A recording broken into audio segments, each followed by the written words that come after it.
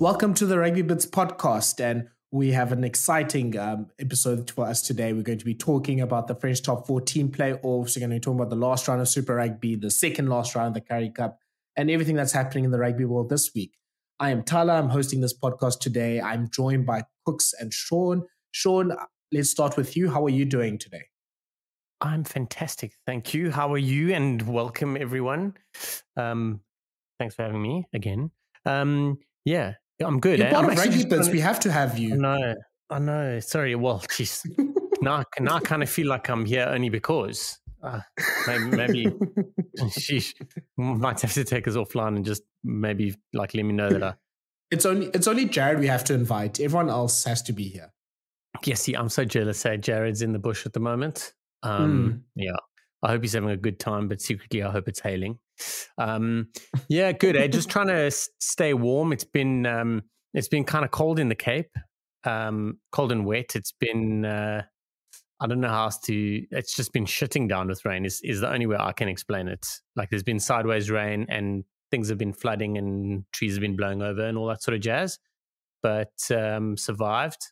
Had oxtail pot and sadza yesterday for lunch, which was flipping.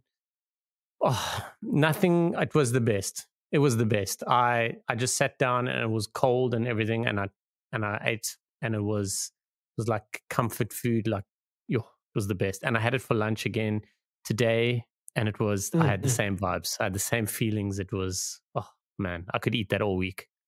But other than that's good. I watched quite a bit of the French rugby this weekend, the top 14. I watched both of the barrage games and then the access game, the playoff game. So it was so good to watch a good weekend of French rugby as opposed to little drips and drabs. But yeah, and you?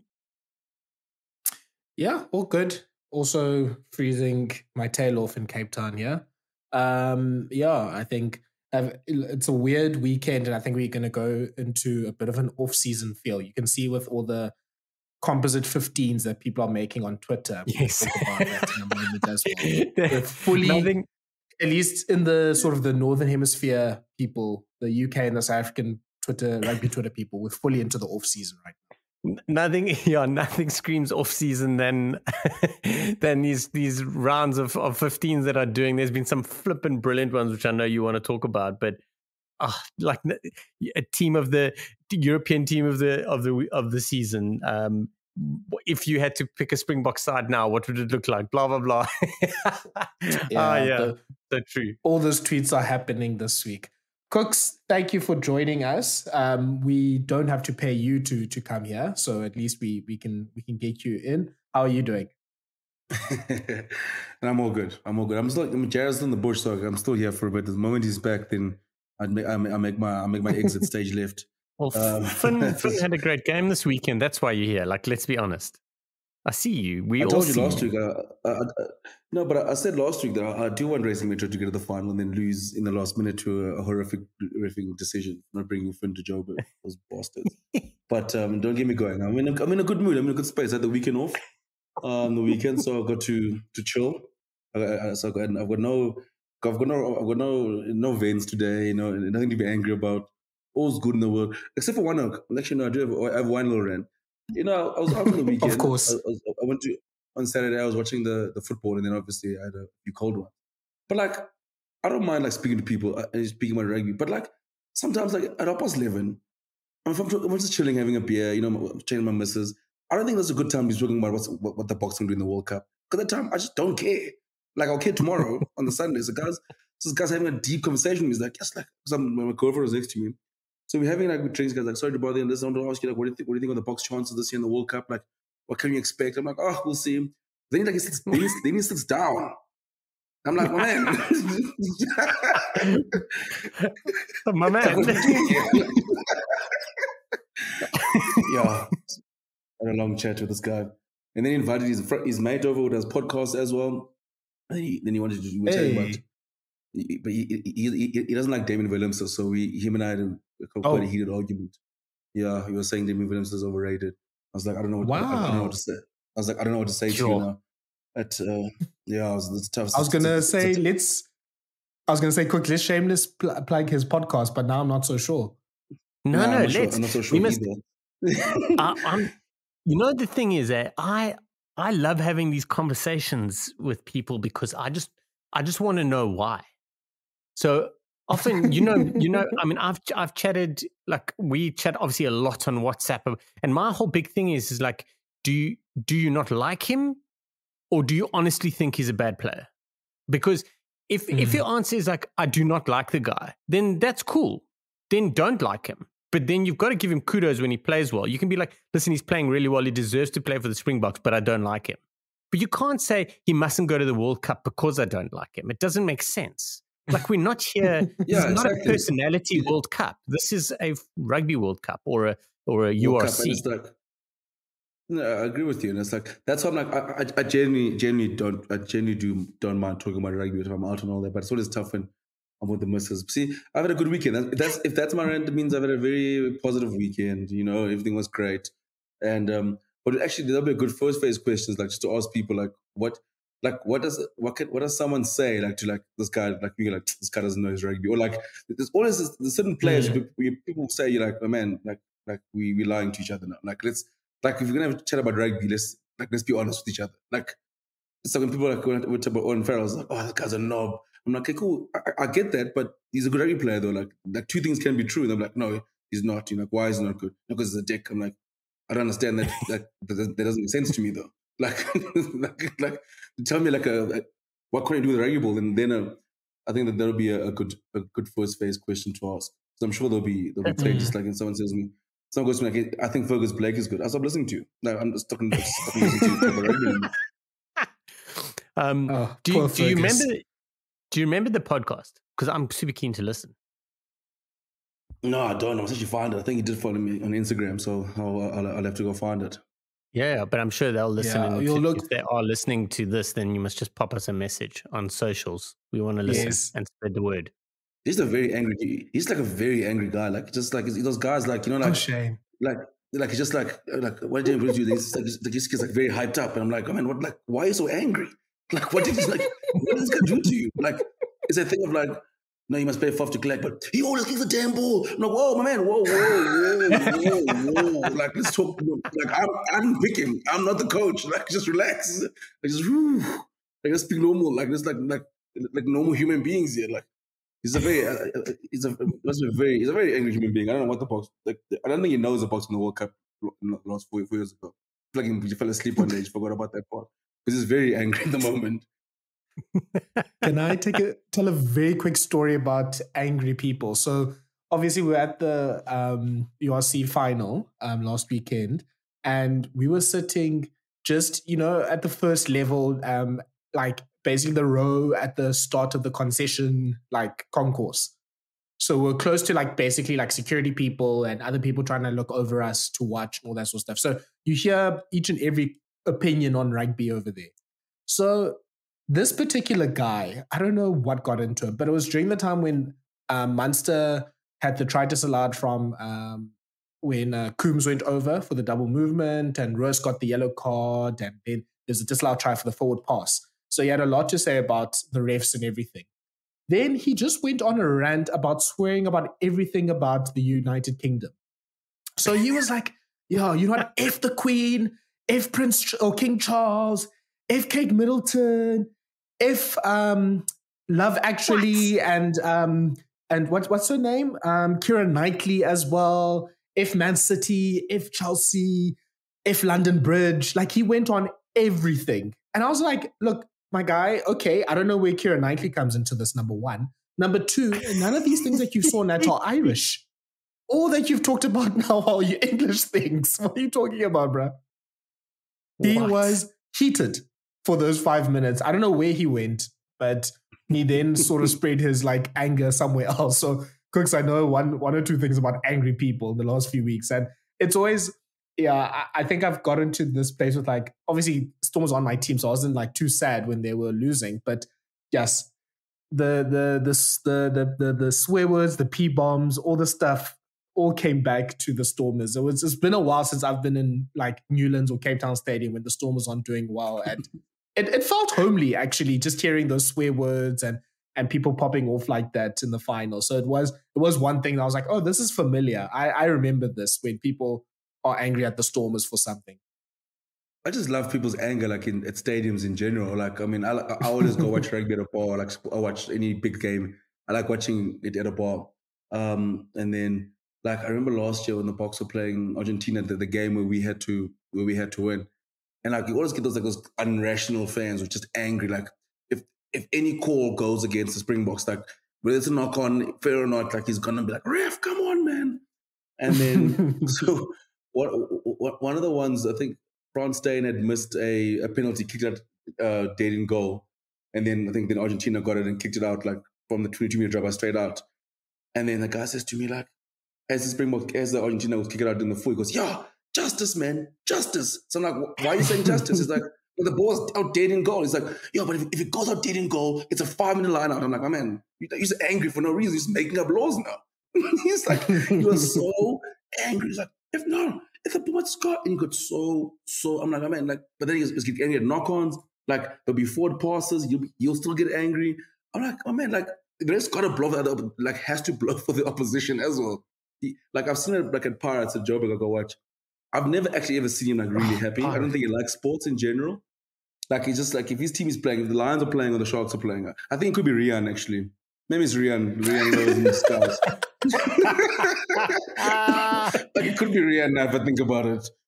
Oh, brilliant. I actually enjoy, I've been to Pirates. Pirates and Hammies have played a couple of games against each other. We've had a couple of guys play for both. I've been there once. Pretty cool spot. But I tell you, fans and supporting of teams is very interesting. I got a very good mate of mine, Rob. I mean, we swim a lot and run a lot together and whatever, and we chat a lot of rugby. And you know, it's good conversations. But if the Stormers are playing or the Springboks are playing, like I can't even pay attention to what he's saying. I just can't, because I'd lose my head, because it's exactly the same. You're just like, dude, what are you on about? Like, that is absolute rubbish. It's a lie. And like, if two of the same things happen, then it's only right if the other team get penalized for it. But if his team gets penalized for it, then it's a wrong call. And then, so I have to like switch myself off. Like, I can only have these conversations when it doesn't involve his team. But people go mental. So this sounds like friend of the show. Let's not say it. Let's leave it there. Sure. We're talking about what was happening in a certain quarterfinal earlier this year as well. But let's move to our mailbag for the week. We asked people just to share their questions. I'm going to start with one that wasn't on the thing, which is just some recent news. So we've had, like, as in the afternoon that we are recording, the Sharks have announced their coaching team for the next season. And yeah, I think people in Durban have reason to be happy and excited. And obviously you guys are two Sharks fans. So Neil Powell's going to be director of rugby for the Sharks, as we know. John Plumtree has been appointed as head coach, as we all know. Then the skills positions are Joey Mogalo, who's been obviously the Currie Cup coach. The Sharks are second there in the Currie, or first, I think. I'm not sure, first or second in the Currie Cup.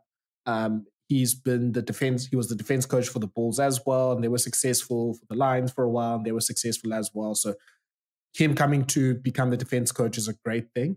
Attack coach is Dave Williams, who was the attack coach for the Sharks in that shortened COVID season 2020, when it looked like the Sharks were just about to dominate world rugby. Warren White has moved to the forwards. When Kerwin Bosch was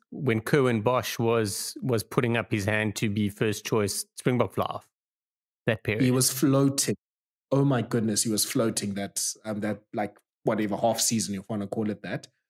You've got Whiteley and Philip Lemmer as forwards coaches. You've got Pierre Nomlomo, who's I think he was a skills coach for basically the last year or so. He's now the kicking and exit coach. So he's been basically doing that as well. Also good news for JP Peterson, who's now the head coach for the juniors as well. But Shaun, I'll start with you. This is, I mean, the last two seasons we've been saying like the Sharks look like a team that meet each other on Friday to play on Saturday. But this is serious. Now, as a non-fan of the Sharks, I'm like, oh, okay, we have to actually be taking these guys seriously.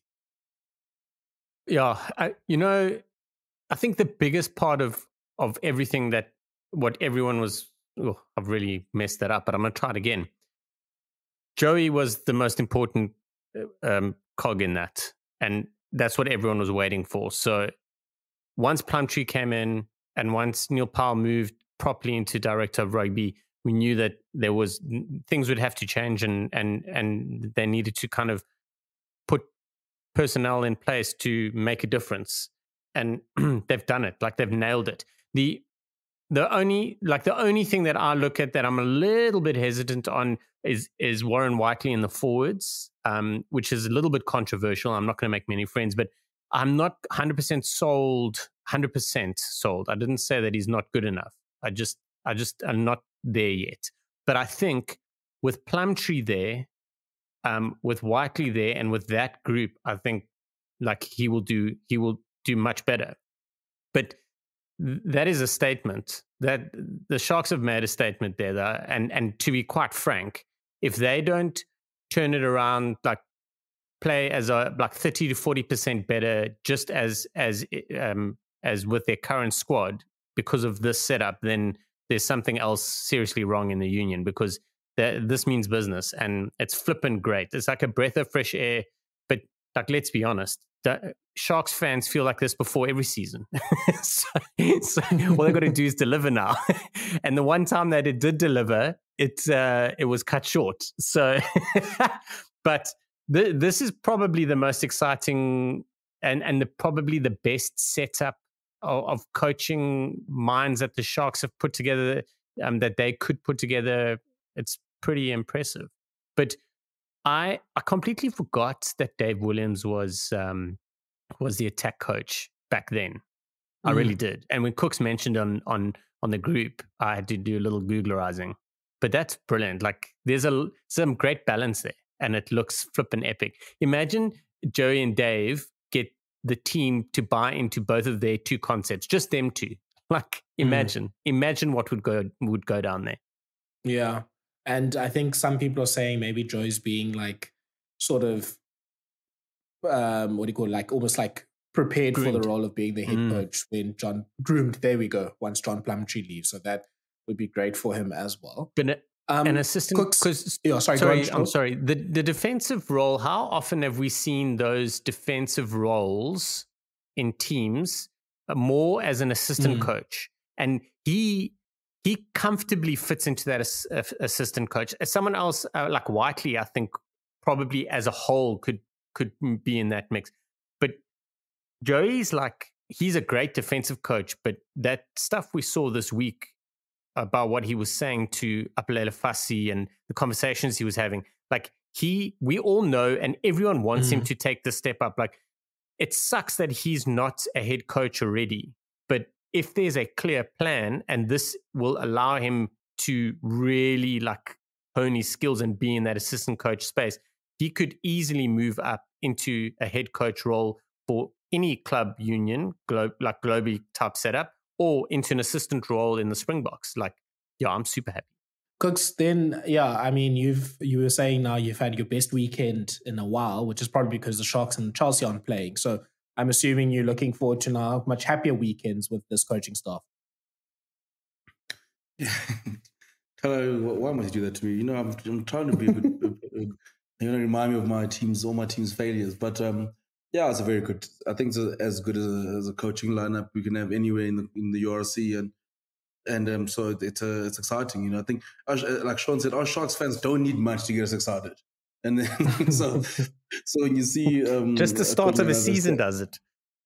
Yeah, we always have like such massive high hopes for no reason. The Sharks could have like a mathematical chance of like having to win like the next 8 games straight, like make the playoffs. We'll think we'll do it. Like like whether you're playing like Toulouse away, Leinster away, Crusaders away, we're like, yeah, we win all 8. Like, I mean, like, that's how we are. So like, we don't need much a rationale to convince us to support the Sharks. So to actually have a proper, it is very stacked coaching lineup. So I'm excited. I think I think that with that issue sort of being solved with coaches, I think now the big one for the Sharks is obviously how to manage the gap between the Springboks and the Springbok players and sort of the rest, because obviously, like we always mentioned, the Springboks or the Sharks will always be away, especially now with the World Cup.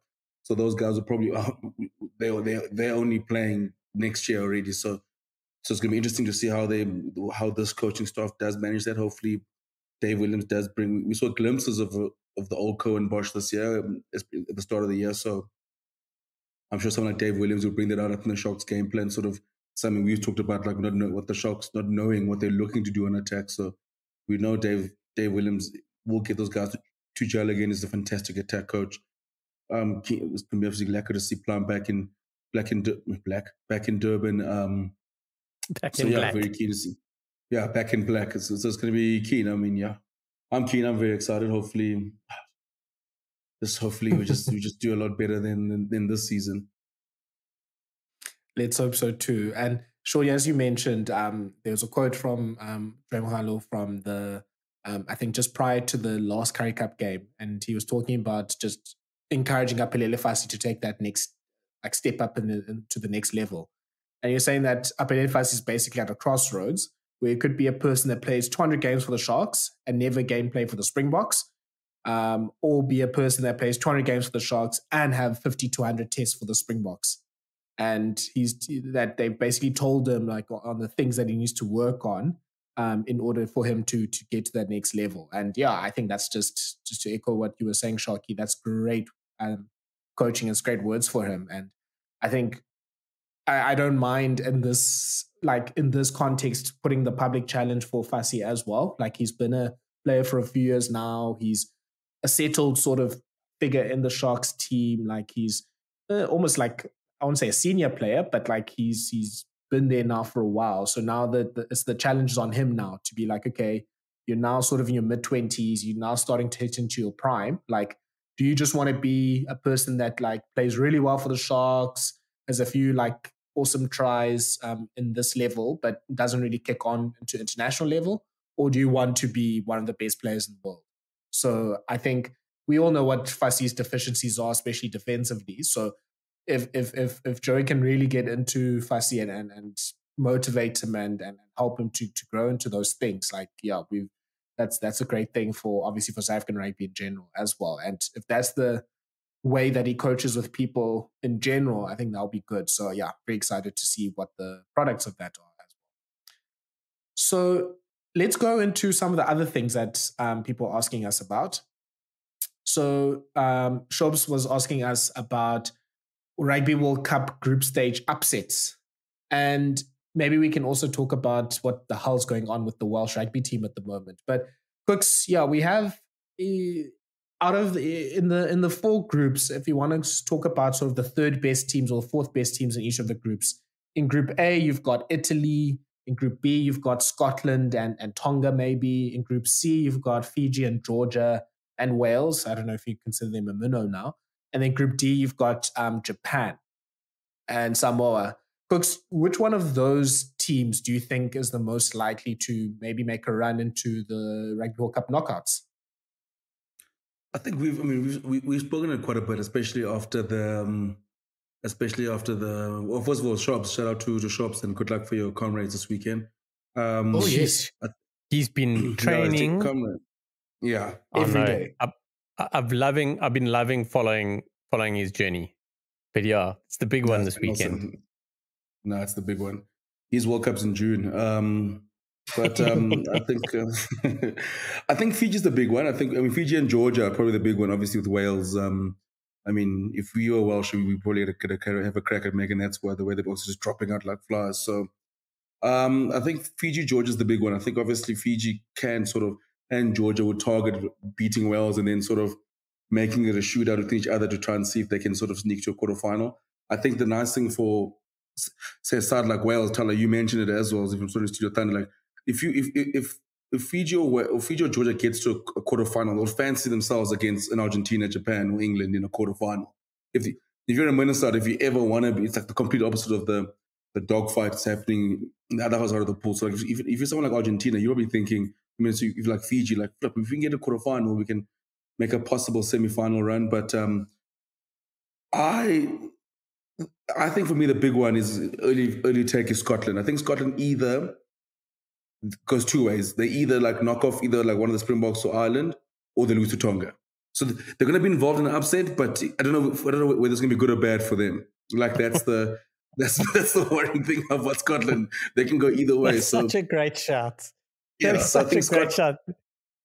Oh. So them, I worry. It depends which Scotland you get on the day. Like, could they beat Ireland and could they be the Springboks, or they just could lose to the Springboks, fall apart, and then Tonga picks them off. So I think Scotland's going to be my big upset watch for good or bad reasons. Yeah, I love that as well. And we know that Scotland can be world beaters one week.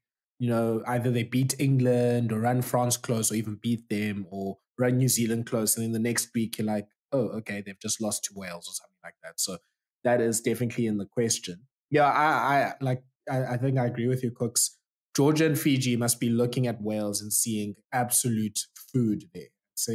And saying to themselves, look, we can beat them at the very least. Even the Wallabies, I mean, depending on how Eddie Jones gets them going, like there is a chance to get at least a few wins there. And then obviously the match between those two will be epic in terms of trying to decide who goes where. And historically, it seemed like it's been Fiji that's had the wood over Georgia because there are obviously two different styles of game plans and teams. And Fiji's sort of like running rugby always gets around. Georgia's like more like forward-based, dominating, but they're also starting to run as well, to be honest.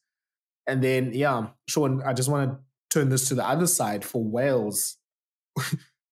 What the hell's happening there? Like in about 3 weeks, they've lost three players to retirement. Alan Wynne-Jones, Justin Tipuric, and Rhys Webb have all retired.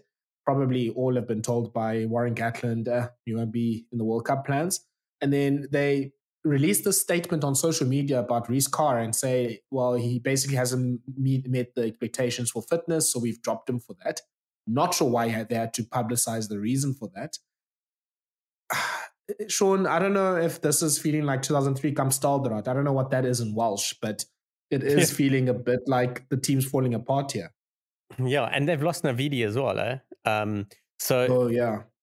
Like, I just want to go back to what Cook said. Pool C is definitely the one for me, besides the obvious of Pool B with Ireland, Scotland, South Africa. But that Georgia and Wales play each other as the last game of that group, eh?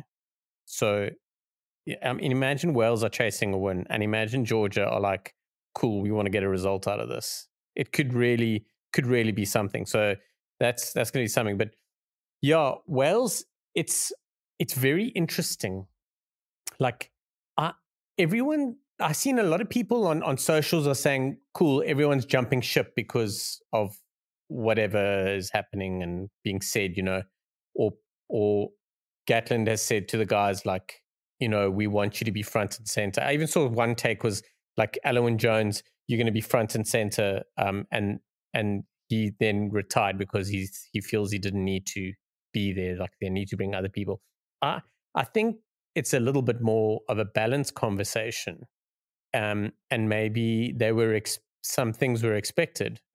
You can't really, like with so many guys retiring, but it's weird. Like there's something going on. I mean, it's an absolute shit show in Welsh rugby as it is. Then bringing Gats back, then coming off all these losses, then the other stuff that's going on the professional side with the union or the clubs, it's crazy. Oh, and let's also not forget that. Forget his name. The center. I want to say Hawkshaw, but it's not. That youngster Hawkins, he's also not there. Like they could really have used him, Tompkins was out of favor for a while, but he's obviously going to come back in the mix. But yeah, it's really weird. Like I feel bad making comments on it because I really don't know what's going on. It just looks like it's just an absolute like house fire. So, but yeah, we'll wait and see. The one thing that we've always said is like Gatland can get a team together. He can, if he gets the right people involved, he gets his right people in and they buy into him, then he can get a team together. And they're not going to play expansive rugby. They're going to be playing rugby to win. If it's by 1 point, so be it. Like they're not exactly going to go out there and try and smash all the records. So if he's got everyone together, maybe these guys didn't buy into it, and he was like, "Cool, you guys are not going to be part of my team anymore," and maybe gave them an opportunity to do it on their terms, as opposed to him leading them on and then just not announcing them. I don't know, but it's going to be interesting times ahead, man. Very, very interesting, and yeah, it's going to be challenging. But Wales are. They play. The thing is we know what game they're going to play because we play such a similar game to them. They're going to keep their forwards going. They're going to play 10-man rugby as much as possible and then take their points. So, yeah. The only thing that I found very tough is just how they dropped Reece Kerr. Like that whole social media announcement about basically saying, listen, you chubby fuck. You need to go now. Like, I don't know what they plan. Oh my goodness. I don't know what they plan on gaining by that. Those words exactly. Hey? You use those words exactly. I reckon those words.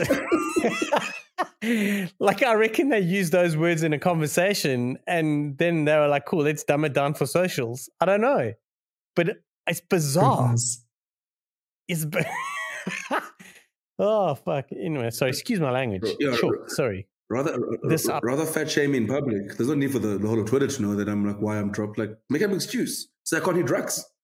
Or just say he's not available. He's been dropped or released. Like, this is the first time I've ever seen like a reason, a fitness reason in rugby like that. It's bizarre. And the thing is he's playing pro rugby at the moment. It's not like Farid Dupriya before he rejoined in 2015. Was it 2015? Yeah. Like before he rejoined, he played in Japan, but then he was off for months and he was training with the Bulls. Like if they turned around and said Farid Dupriya can't go because he's not fit enough, everyone would be like, cool, we totally get it. But I mean, he's been playing in the URC. Like, he's not a terrible prop. And they kind of need players at the moment. But anyway, let's see what happens. Interesting little side story about a World Cup circus going on. Jeez, and I think, imagine now teams are now honest about why they're dropping players. Like, we're dropping Marco van Staden, and he's just not good enough, really. Or we're dropping Kwagga Smith, or Jasper Wiese, he's getting too many yellow cards for talking about 2020 or something like that. Like, I think we probably, as fans, we want transparency, but maybe not that much transparency from our teams. Yes, man. And the thing is, when you put it out in the open like that, people use that as like ammo. Yeah. You know? Yeah. Like that's the horrible thing. And apparently, yes. And Kare said, like, he's talked about it because I think Pivac said something similar earlier this year or earlier last year.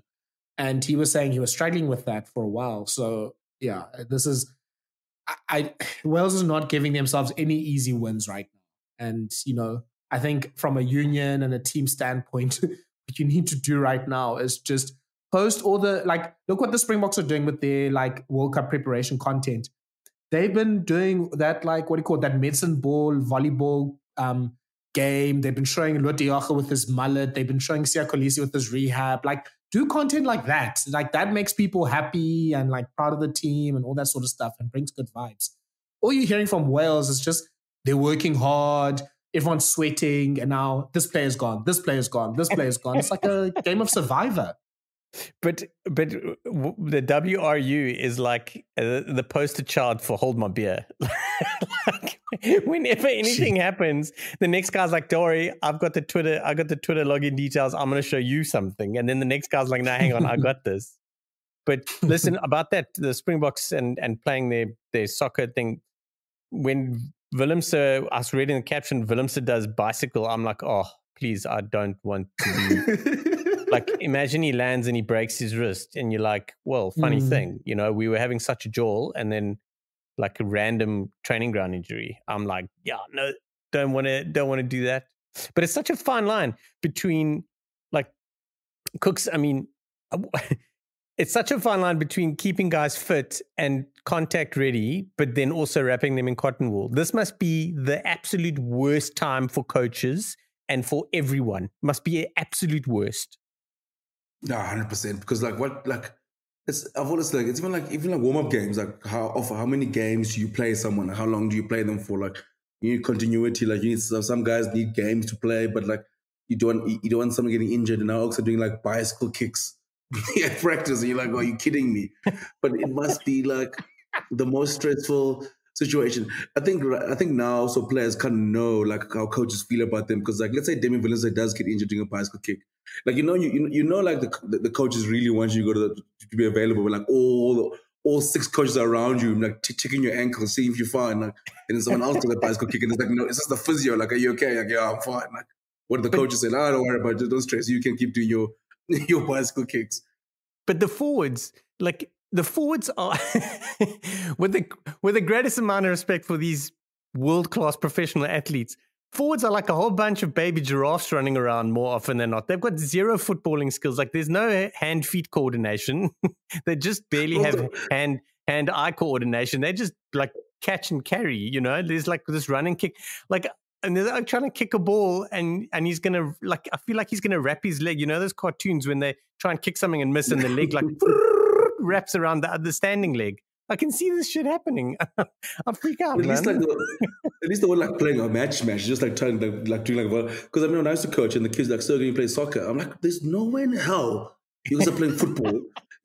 First of all, like, he's clumsy enough. You can't keep a rugby ball in his hands and try and run up straight. Now you want a football where you got sides, you got 8-star boots. You could tramp on someone's ankle, or like you could worse, like damage yourself. It's the worst. Like, it's the scariest thing, and you're like, oh, what like we fun make them play, but you're like, what if someone does get tramped on? But like, imagine Malcolm Marx. Like, him tackling is one thing, but a slide tackle from Malcolm Marx or Francois Halber came with a 2-footed tackle. Now we've got no fly off or scrum off for the World Cup. Or Francis running to thing and then he trips and then lands on someone. Like, you know what I mean? Like, I can't do that. Imagine we lose someone. But anyway, it's done. And they put it on social, and obviously everything was fine because there's been no injury announcements. And Khaleesi's been dancing up a storm. I'm so confident that he's going to be back. Eh? No, this he's is good. the best. It's the best. Yeah, he seems like he's going to be all okay. I think it was the England cricket team that always had, like, before matches, or was it Australia? Oh yeah, it was Australia, because Glenn McGrath like rolled his ankle, I think, before an Ashes test. They were always playing like soccer or something like that for warm-up before test matches, and they always lost a player for injury. Might have been England as well.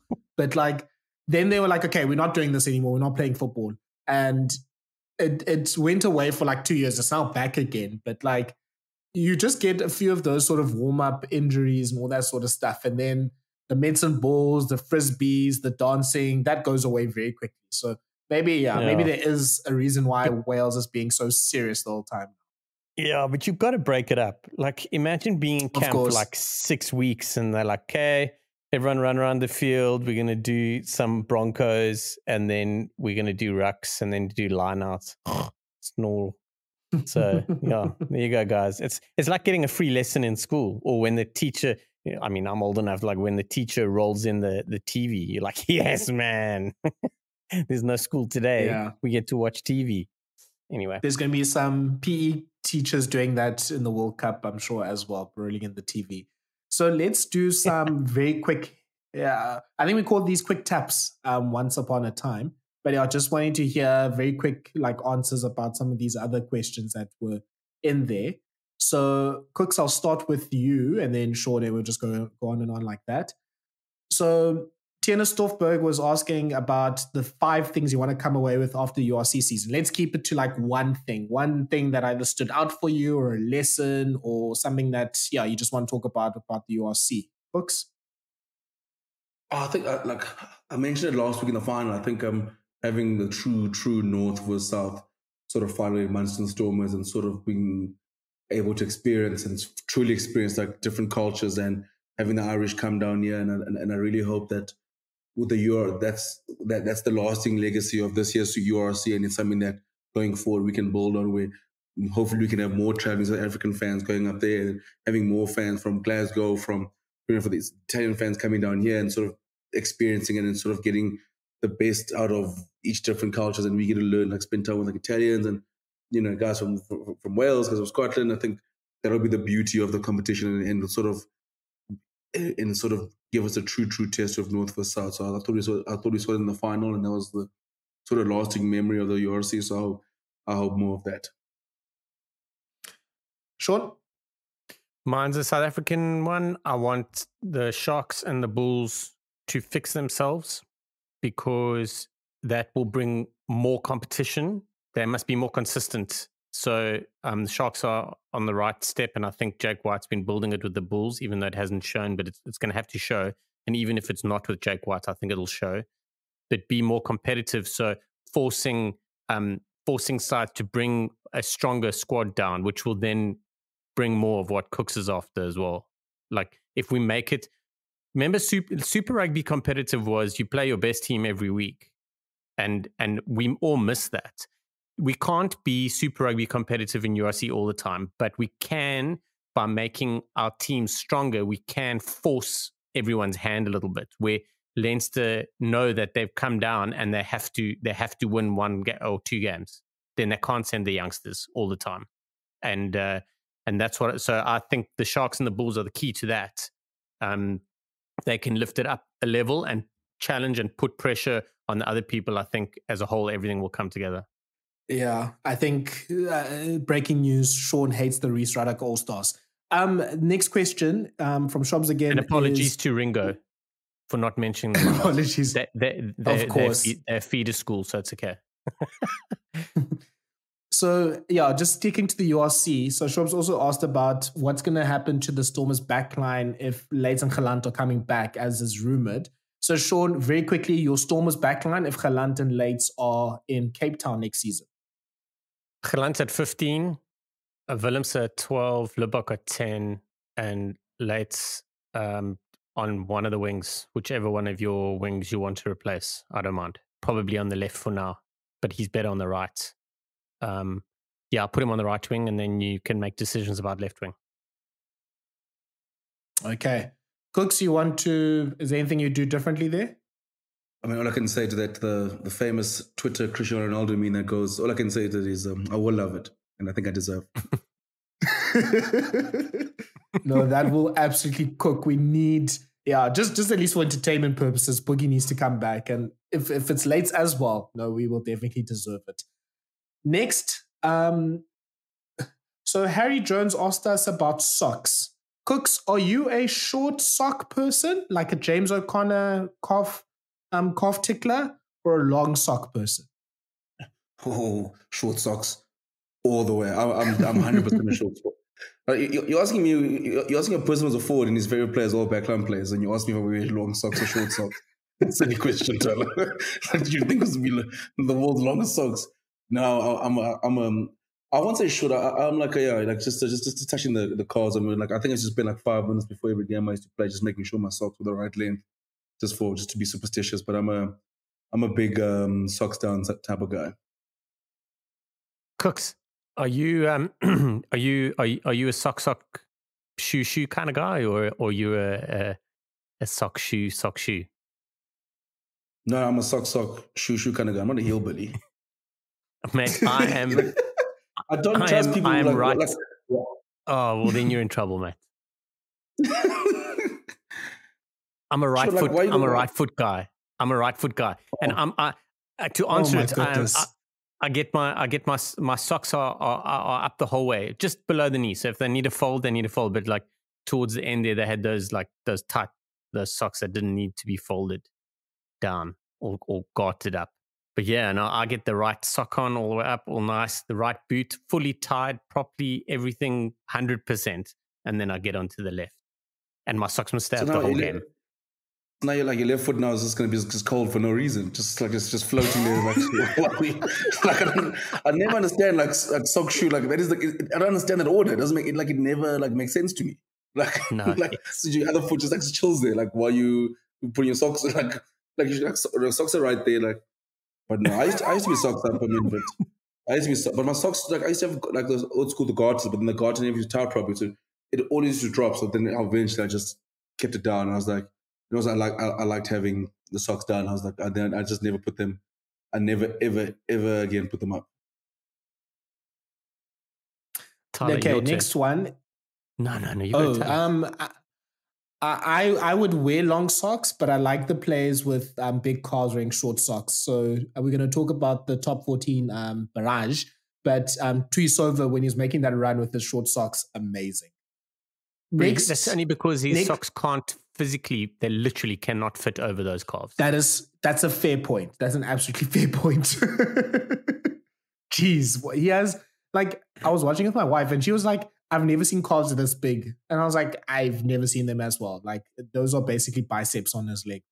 But they're like Johnny Bravo calves. Like, they come down. There's no rounding of anything. There's like this lump of muscle, and then it's almost cut off at a right angle going into his leg. Like, there's literally, it's Johnny Bravo. There we go.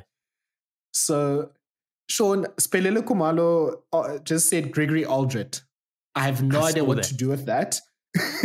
I think he wants us to talk about him. With Gregory Alldritt. Yes, me too. He Gregory is one Alldritt, of the best. Yes. Massive exclamation mark. It like on those, when you know, on WhatsApp where you can reply to a message with an emoji, we'll just put a massive green tick there. Dink, done. Kooks, do you have anything to add to Gregory Alldritt? Exclamation mark. There's nothing I can add. I mean, he's asked and answered his own question. Yeah, Gregory Alldritt question mark, Gregory Alldritt exclamation point. Yeah. It's a good player to love though, so he's a very good player to love. Speaking of players to love, we're celebrating 40 years of Times journalist Stephen Jones writing in rugby and writing for the Times newspaper. He released his apparently a dream 15 for the past 40 years.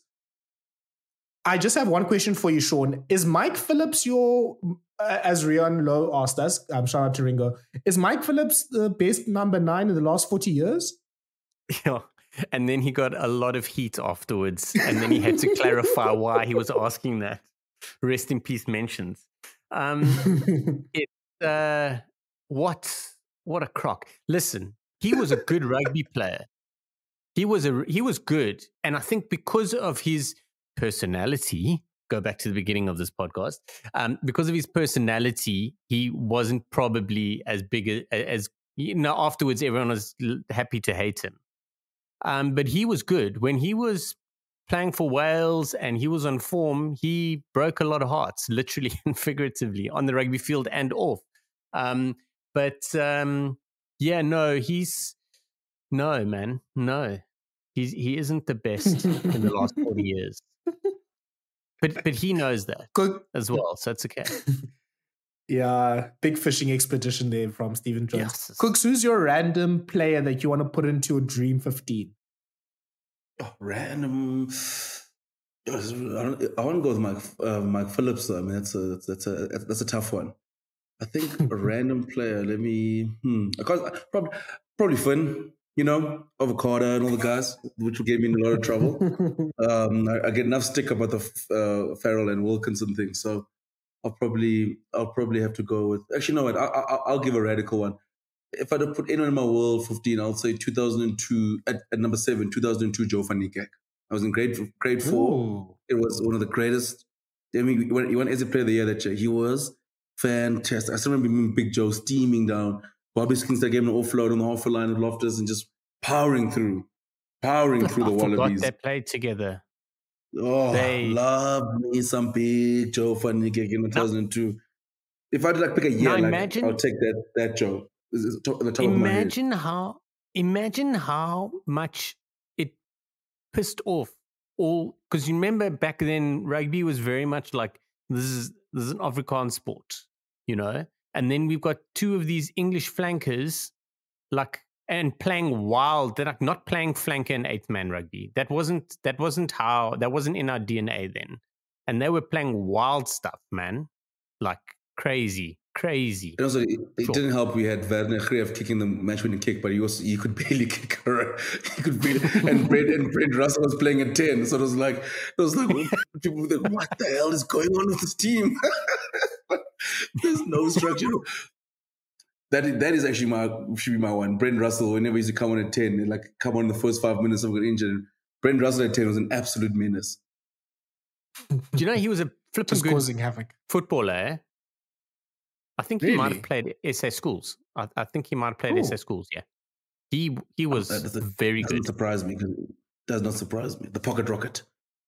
But imagine him stepping you like, because I mean, he clearly could step when he had a rugby ball in his hand. Imagine him coming at you and dribbling a ball and sending you the wrong way. No, thank you. Ankle breaker. No, 100%. Do you have any random you'd put into your Dream 15, Shaun? No, I was having a little chuckle inside when you sent that hospital pass to Kooks, only to then realize that it was coming my way, and I still haven't prepared properly. Yeah. Who would? No, it's fine. We can. Yeah, we can skip this one. Thank goodness for that. Yeah, thank you.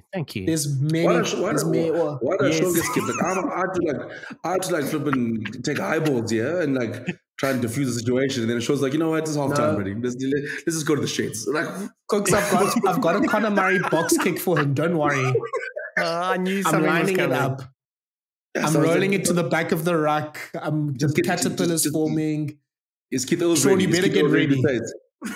I'm stressing here. I must open up all the tabs here and start Googleizing. I don't know what, but I'm going to try. You're going to feel like Julian Savea in the 2017 Lions tour. Yo. So one came in very fresh from Nick Woolley. A radical law change for the better. Is that for me? Yes. I'm going to take it. Okay. A radical law change for the better. Allowing an accidental knock-on as a play-on. So no forward passes are allowed, and you can't obviously intentionally do it. But if the ball gets passed to you and it grazes your fingers, it's play-on. Or if it goes in and out through the hands, play-on. Okay. Kooks? My one would be, this is one of my biggest like pet peeves in rugby. You're allowed to throw in the ball skew at line out, and you don't have to feed the scrum straight. I don't understand why opposition can make a mistake, and then it has to be like a 50-50 contest. Like, no, like I should be able to throw the ball to my 10 if I want to, as skew the line out. Like this whole thing was like, it doesn't make sense to me. Like we had the contest, then you made the mistake. Now you got another contest. I almost feel like you haven't watched rugby in the last 5 years. This is literally happening in front of our eyes. It's a free for all, mate. Yeah, it is. But the thing is with the women rest office, they don't normally call skew line, but it does. You're like, nah, you want to call a skew line? I'm like, nah, you want to. Like, I don't understand. Like, I genuinely don't think like that should be in the law saying, like, obviously there must be a limit, but you shouldn't have to like say, for example, like the line has to be like inside left. It's other also throw skew. Like, I understand it's like they want a fair contest, but like you have the chance to make a fair contest, then you knock the ball on. So like, surely I should get some sort of advantage. It's like, what if like you're a team with a good pack? You're like, doesn't matter, we just won the ball back again. So it's like, so you're like, what do you do? Or like have an option of like say a quick tap, so like a free kick. Bring back ELVs actually, essentially. Just bring the ball now. Yeah, like. It's like I just feel like if you're like a lesser pack, for example, like you should like say, listen, we can't scrum, so we'll either get a quick tap, or we're allowed to. The least we can do is put the ball in skew, and then we can actually play from there and still have what you call it, advantage from the opposition making a mistake. I think I've got a better one than the two presented here. Rugby games should be 30 minutes or half, and we should stop the clock for scrums, formation of lineouts, and for kicks. Let's actually if you guys want 60 minutes of ball playing time, let's actually do it, and let's do it properly. So it might be that now rugby is getting a bit long like NBA does, but at least you're getting now bang for your buck. So I would stop the clock for scrum formations. You can have a clock that says you have to form a scrum in like 30 seconds or whatever, but stop the clock for that, stop the clock for line-up formations, just get all of that filler out of it, and let's just have action-packed rugby. That is so interesting. And it reminded me, so this weekend, I watched 3 games in inverted commas, top 14, because the one was a playoff. But so I've watched top 14 during the course of the year and watched French teams play in the Champions Cup and Challenge Cup. But I haven't really watched only French rugby. And the weirdest thing, I was watching last night and I thought to myself, these lineouts seem so much quicker. And I want to find out now. Like, I want to go back and have a look, because you know, like when the ball gets kicked out and they're getting set for a lineout, there's enough times for a replay of something or something to happen, and then the TV like goes back live, and then the guys are in a huddle, and then they're only walking to the lineout, and then the hooker gets ready after he's had a chat with the prop, about the lineout call, and then they throw it. That wasn't happening in the top 14 this weekend. It was like the ball was kicked out. They had a chat while walking to it, and then the often when the screen went back live into actual gameplay, the hooker had already loaded the gun and sent it in. So sometimes they nearly missed the line-out throw. So it seemed much quicker. Just the thought. Actually, maybe let's use that as a segue to talking about the weekend's action. So yeah, let's start with the top 14 playoffs. So we had the Le Barrage, as they call it in France, for the top 14, which are the playoffs for the semifinals. So actually 2 away wins happened this weekend. We have Stade France losing to Racing, 33 points to 20, and Bordeaux winning a bonkers game against Lyon, 32 points to 25. And I think the first place to start is with Madosh Tambwe's performance and match-winning performance for Bordeaux. And Shaun, yeah, it was a weird seesaw match. Like at one point, I was like, I'm actually not sure why Lyon is not winning this game by more, because it seemed like they were controlling possession and territory. The scrum was a lot better before Falatea came on. Like, they were getting what they wanted, and Sopoago's starting to put things together. Tuisova was amazing, of course, and it just felt like, okay, Bordeaux's just pretty much holding on. They're playing away. Like, it doesn't look like they're going to win this. Then Falatea came on. Tuisova was had to come off injured for whatever reason. The Lyon coach took off Kulyu and Lima Sopoaga, and the game changed. And then it really changed when Madosh Tambwe got the ball in the last 20 minutes, and he carved up Lyon. So let's start with Madosh Tambwe's tries, Shaun. Like, I don't think. I mean, there's many players that I'm sure they can do this, but there's just a way that Tambwe just took that gap and he just went. Incredible. And I just want to start with something. Madosh Tambwe defensively that whole game was brilliant. He made that try-saving tackle where he held up, I can't for life me think who it was, but he held one of the Lyon players up over the line, what obviously looked like a certain try because it was Arnold. Arnold took a break, and then Madosh Tambwe held him up. But a little bit later, after that, there was a moment where he made a defensive read and shot up in the line and made a tackle on a ball and all tackle. Brilliant. Also, I would put that down as a try saver because there was an overlap coming. He was great. There was a couple times, like towards the end of the second half, where it looked like he missed a tackle on Veridamu, but he did enough to tackle him into touch, like he put a foot on touch. He was brilliant. Onto the tries. So that first try, he basically just said, like, I've got this. It was Lyon had a man in the bin, Bordeaux had 2. It was 13v14, and he's gone on a run. Like, I think the ball was grassed, and he picked it up and broke a tackle, and then just cruised into space, and then stepped someone, and then ended up stepping again to finish. Brilliant try. I thought that was the match winner. Only for Lyon to come back. I think it was all tied up at one stage, but then he went and properly scored the match winner. He's got gas. We know he's got gas, but he's really like it's his spatial awareness that is, along with his speed, that is so good. That try that he scored, the second one, there was many people complaining about a double movement. I don't think it was. I think it was more case of placing, but I don't think he was properly held either. But I don't think you can scratch that try off. I think that was a legit try. But flip, man, he's put in a very close on a man of the match performance. And he wasn't quiet in that first half. He just didn't get ball for attack, but defensively he was properly in the mix. He was working bloody hard. Yeah, and I think just in terms of the match, just talking about the match in general, Shaun, I mean, I think you watch a lot more top 14 than I do. Like, I try to catch it once in a while, but that was just, even for top 14 standards, that was just a crazy match. Like, it was a seesaw for most of the game. Like, you just saw random moments of magic from Kulju, from Jalibert, a lot of the, French superstars and players are going to probably be in the France squad. They really all came out to play in this game. Tafe Fanua was causing havoc in the close contact as well with his big body. Cretin played well. Like, everyone that is anyone had some sort of good contribution to the game. Mortier had a good break.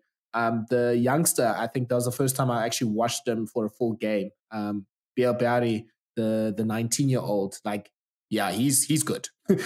he didn't do anything like flashy, but he did, like, he was very solid and very like calm in a game like that. Cordero had a few good moments. Luca was kicking the pants off the ball. Willis was great. Like, just a amazingly crazy game of top 14 rugby, and Bordeaux finally getting the win away from home as well, which was massive. And I think this is their first semi-final appearance in a while, right? No. Oh, okay, my bad. No, I thought I saw something, here, but I might be mistaken. I'm sure. I'll have a look while I chat. The thing for me, so during the top 14 season, they play home and away. It was 1-1 with the home teams winning. In the final round of the top 14 this season, every home team won. Away wins are very unusual, and having 2 away wins this season in the barrage games is huge. I couldn't believe how badly Bordeaux were getting drilled at scrum time, and it was insane. It really was. Like, it blew me away, and it was very. Yeah, then there was Bordeaux made some subs. So Gabriel Ogre, who we all remember from Wasps, who plays flank or hooker, him and Kalashvili came on, and their Tate proper Falatia. Their first scrum absolutely decimated Lyon, like flipped them on their head. Hectic. And it was from that moment that Bordeaux were like, okay, we've got a foothold. So I think Lyon are really going to be bummed about how well they did in that game and didn't probably put more points on. But then they dropped their head. I think they kind of ran out of gas. I think everyone was going on the same sort of plane, and then Bordeaux just managed to pick it up. The one thing that I will say that I was super surprised about is Bordeaux were down to 13 with a prop being sent yellow carded. They then got another warning, and on half time, Lyon then scrummed them and got a penalty try. Now, I just want to say, if Lyon can feel hard done by about anything, it was the fact that they didn't give another yellow card there. So, have I got my games mixed up? I think I'm right. I think you have, because no, I think that was happened. That happened in the Stade game, if I'm not mistaken. But yeah, I think let's just talk about that one quickly. I think basically the game turned pretty much with that Crema red card, right? Oh no, we can't bounce between games. Surely, I'm sorry, my fault. I had this whole one open because I have all my games open in chronological order, and I was busy. But just on that, it was a flippin'. just the way that Bordeaux came back into that game, Jalibert was brilliant. That try that he scored, which was also questionable, so they had no TMO in this game because there was a technical issue. So there were a couple. To be fair, I think Shaun, just to pause there Shaun, just to pause there quickly. Kooks, imagine SuperSport just being like, yeah, the cameras aren't working today, so we're not going to have a TMO for this URC game. That's pretty much, as I understand, what happened yesterday. Like, France is so random. That's still like the wildest thing. I saw that, I saw the tweet. They're like, sorry, there's no TMO today. Cameras aren't working. So anyway, good luck for this quarterfinal. It's like, what? that cannot be. Crazy, man. And then it came back for the last Tambwe try. I was like, you can't now have the TMO come in late into the game. No, we're doing on-field call for the whole game. Do you know Jalibert's try would not have stood, eh? Yes. So it was brilliant because he cut the line. Like, it was brilliant. He had a great game, eh? He really did. Like, see, France are so spoiled now, man. But he had he took that break and then he dived. He was being tackled and dived for the line. You know, when you dive and then that before the line bounce, before you ground it, like when you ground it beforehand, and he loses contact of it. And then they give it, and I didn't know what the hell was going on. Like, I'm listening to the game in French, and so I don't know what's cracking. And fortunately, I saw it on social that there was no TMO. And then the rest of the game, I was okay. Like, when something was given and they didn't check it, I understood why. And then Tambwe goes and scores, and they go upstairs. I was like, what the hell's going on here? I think Diaby also knocked on his try for Lyon. I mean, for Bordeaux as well. Yes. Oh, imagine. It's happening in the World Cup. It's one game in the World Cup that'll happen. I'll be like, hey, guys, there's nothing we can do. The cameras aren't working. And the thing is, to be fair, there literally is nothing you can do. Like, guys, I don't know what to tell you. Like, so there's no TMO today. So you might as well play and just hope for the best. Yeah, that's okay. Everyone was happy we played rugby and didn't have TMOs in the past. It's just, I thought the ref actually handled it very well. Like, yeah, there was no arguments or long holdups or anything. I think one of the biggest things was late on in the game, Bordeaux were in trouble. They took the ball back and then Luku smashed the ball into touch. And the ref gave the line out in Lyon's half. They could really, it wasn't even Luku, I think it was someone else. But yeah, Lyon could really have done with the line out 18 meters from the line, to be honest. But other than that, like, I thought he handled it well. It was a case of chat with the AR and yeah, you happy with the try? Yeah, cool, let's go. Boom, done. And then the crowd was watching the replays on the big screen, just shitting all over the referee. And the ref's like, whatever, like, play on. Yeah, that was just such a wild French thing to happen. Shaun, quickly to move on then to one last thing. I have no idea why Jean-Marc Dusan is still playing like top level professional rugby, but he might be. I'm sure it's just that he's really good when I'm not watching. But no, man, Dusan he looks round now. Like, like late Periwipu, like he's basically rounded than that. Like, we need to stop this. He actually followed us on Instagram last week. So, but anyway. Oh, sorry. I retract everything I said. I actually watched him play last year or the year before, and I thought exactly the same thing. And then he came on, and he is end of career Periwipu. Like, he's just getting a little bit bigger each season, and he's playing mostly at 10. So, I mean, he's had a pretty long career. But I did have a chuckle. There was also oh man, listen, like, let's be honest here. In the Currie Cup, we've got a couple of guys running around in the backline that you're like, nah, really. But yeah, but he's still playing. Yeah, he's. I'm sure I heard someone say something, but I think he's got another year or two left in his contract, or maybe he's going year on year. I'm not sure, but goodness. Yeah.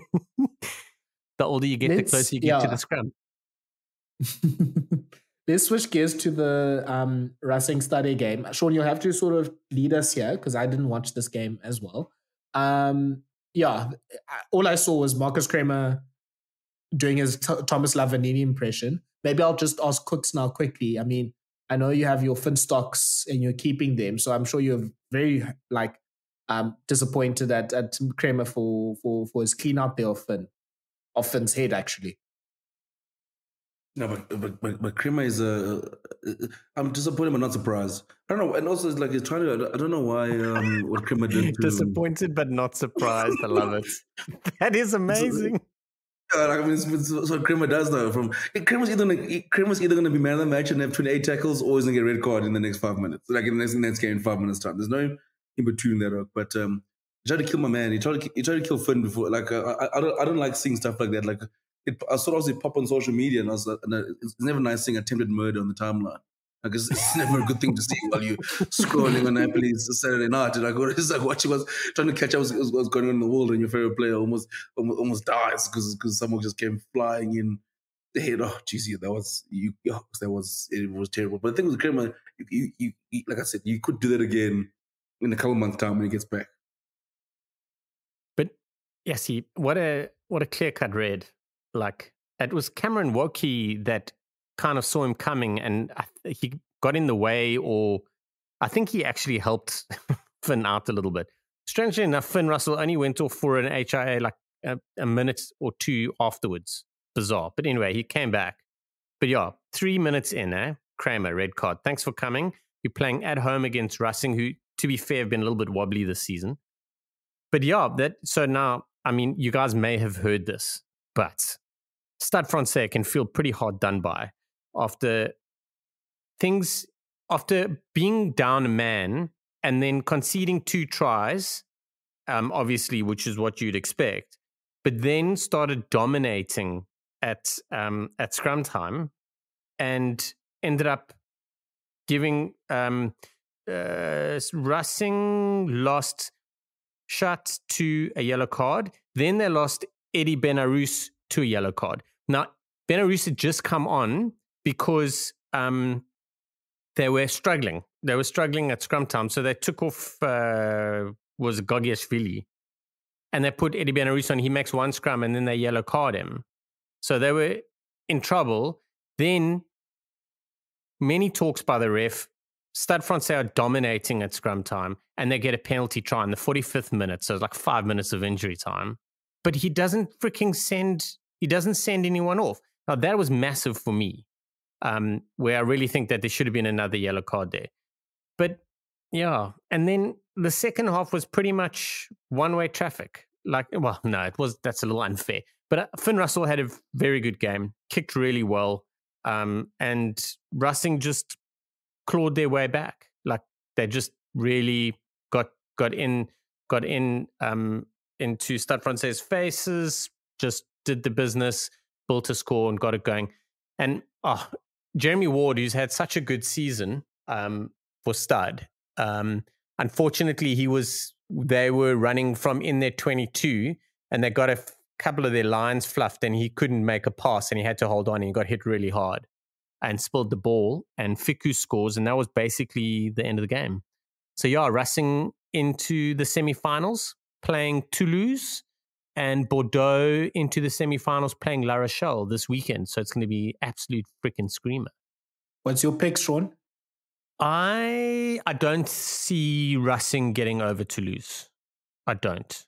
But Toulouse after a week off, and most teams, but Toulouse after a week off are funny. But I think they're very focused at the moment. La Rochelle, Bordeaux is going to be flippin' brilliant because La Rochelle have come off back-to-back Champions Cup performances, but they haven't won the top 14. So they're in almost uncharted territory. Not uncharted, but they want to finish it off. Like it's big. It's big for them. But La Rochelle, if they address Bordeaux the way they did Leinster, they will clean up against them. Clean up. So I'm going with the 2 home wins, Toulouse, La Rochelle final. Yeah, keep in mind that it's at a neutral venue at San Sebastian, the semi-finals. Yes, they always play their semi-finals and finals at a pre-arranged location. Yeah. Kooks, I don't know if you've already sold your racing stocks. Are you going to be backing them to pull a surprise on Toulouse? You see, this is the perfect time to cash in on your racing stocks now, because the most dangerous time with racing is when they're underdogs. Don't bet on them when they're favorites. This is the time you must bet on racing. I think whenever they have too much form, they're playing at home. Then it's only gonna end in tears. So I'm backing them to pull a surprise and sort of find themselves into a final, and then the heartbreak can commence. That's when the heartbreak can commence. I want them to have hope. I want them to start hiring people to make documentaries for them, how they clawed their way back from, and then for them to lose. It's coming there. So they're gonna win. They're gonna win this weekend. I'm backing racing to win this weekend. So I have a question for you. Obviously, you've got a racing jersey, which is blue and white hoops.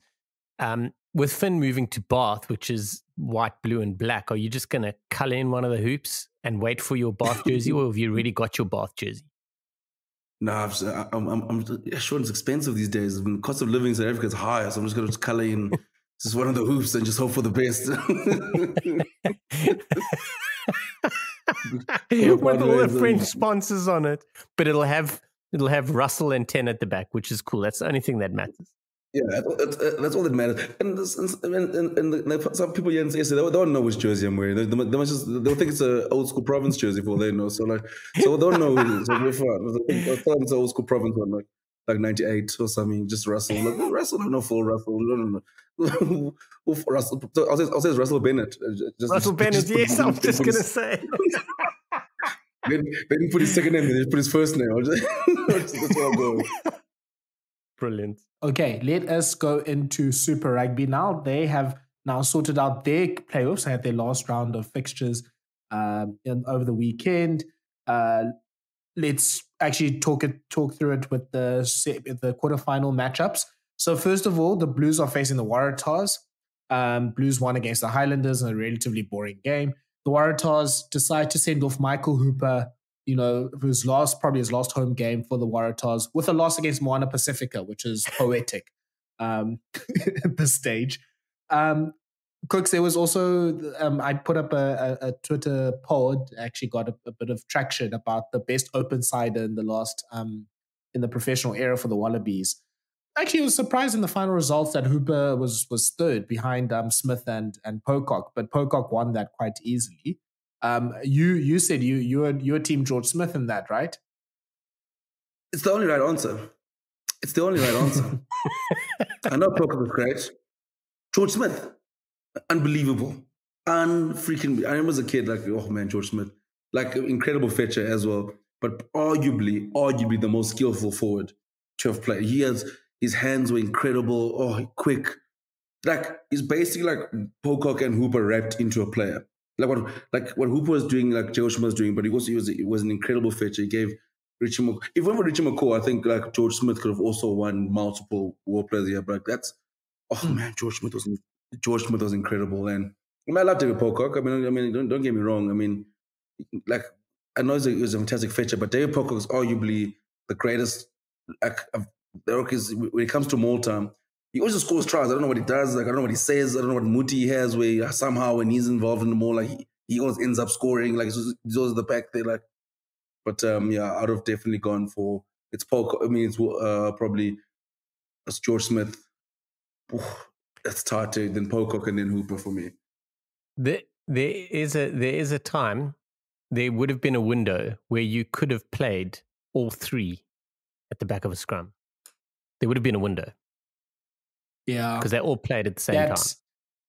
That last George Smith, I think he played for, was it the Brumbies? He played for half a season or something like that. It could have been a Smith 8. Yeah, Smith 8, Pocock 6, Hooper 7. Ridiculous. Yes. Crazy. So let's maybe get into predictions. Blues versus Waratahs. Waratahs coming away from home. They pretty much were the best of the rest from the top 5. Blues, I don't know, sort of similar to the Racing disappointment plan of they'll build you up a little bit to break you down. So I would say probably Blues are overwhelming favorites. Shaun? Yeah, I think overwhelming is correct. I don't see the Waratahs winning that at all. Kooks, so yeah, the Blues, they're going to delay things, right? In terms of disappointing their fans. Yeah, I think they'll get to the semi. No, not yet. Still too early. Okay, and then the next game is Chiefs versus Reds. Reds just about qualify for the top 8. They were thrashed by the Fijian Drua. We're going to talk about it in a moment. But they managed to qualify through some favors from other teams as well. So they qualify on points difference. Their reward is playing the top-ranked Chiefs. But interestingly enough, the Reds were the only team to beat the Chiefs this season. So, maybe Reds have something for them. Shaun, do you think the Reds have something for the Chiefs? No, Reds have come off 2 losses and not like they themselves have admitted that they were diabolical and didn't deserve to make it. Chiefs are cooking. They are really in tune with everything, but I don't think it's going to happen. Just on a side note, Fiji has always been a place I wanted to go visit because I really like diving and all that sort of stuff. That's my kind of vibe. But there's an added bonus of I want to go and watch a rugby game there. I want to watch a Fijian Drua play someone. I don't care who it is because that looks freaking awesome. They are the fans, everything. It's just another level. The Fijian Drua have become a side that you do not want to play at home. They are like home based. Like they will do everything. They will push anyone to the end of the game at home. A way that could probably be different, but they've had such a great intro into Super Rugby. Like they're just doing well. They're growing from strength to strength. But I want to go to Fiji to watch a Super Rugby game. There's no doubt about it in my mind. Yeah, Kooks, I'm not even going to ask you about Reds versus Chiefs. Let's just talk about the Drua and them qualifying. I mean, I think I'm definitely keen to join Shaun on his trip to Fiji one day. Seems like probably the best vibe in rugby in the world. But yeah, their reward for qualifying for the knockouts is a game at Christchurch, which is pretty much the worst game you can get in a knockout game. Yeah, thanks, and Thala, thank you for not asking me about the Chiefs and Reds game because it's up at 6 a.m. Thank you for not asking me. I'm not getting the scheduling and Sanzo and they bullshit. But anyway, make it on Sunday. No, let me not start. Anyway, the Drua. Yeah, I think it is really cool that they are in the competition and it does bring in a sort of a little something special. But flip to get the Crusaders in Christchurch is that's just the meanest possible welcome to you, like first ever Super Rugby playoff. Like this is basically like that's the hardest game in probably club rugby. I don't think Razor's lost a home playoff game since it's taken over, but nope. I wanted to ask you guys this. I mean, obviously Razor's leaving and like a few stalwarts of the Crusaders are leaving. If Razor leaves and they win the Super Rugby, Razor would have won Super Rugby every single year that he's coached the Crusaders, I'm not mistaken, I think, which is ridiculous. And then obviously Moanga would have won about, 5 or 6 if you go in. Surely, like, this is probably then the greatest sort of Crusaders era, right? And like surely Razor becomes the greatest Super Rugby coach and like the conversation of Richie Moanga being the greatest ever 10 in Super Rugby, I think it becomes very, very real. Like, I mean, we'll love Dan Carter and Larkham though, but I mean, the one Super Rugby titles, like when there were still all the SA teams in the mix and then sort of COVID came, there was a Super Rugby Aotearoa, they still carried on winning. They changed the competition, they still carried on winning. The only one that didn't win was the other one where they had like that random Super Rugby one where they just, no one played it. Like, I can't remember, they won the Blues, that fake won the Blues one because I think they played the Highlanders in the... Wasn't it Super Rugby Unlocked? Yeah, the Super Rugby Unlocked, that weird Super Rugby one they had, which just no one played each other. But I think it's weird. Like, just Crusaders missed out because they didn't have enough bonus points. Like, because like the Highlanders, everyone was like thumping the poor Australian teams. But I definitely do think that Richie Moanga and like Razor could like sort of make like very big GOAT arguments when they finish up. If they end up, even if they don't win, but especially if they end up winning. What do you guys think? Yeah, that's a massive shout, but it's a good one. Like Razor's dominated Super Rugby. Like as a start, he just really has. Having said that, he really has had the absolute best of the best. But now, obviously, the Blues did have a little run along somewhere. Didn't the Blues win it a couple of years ago?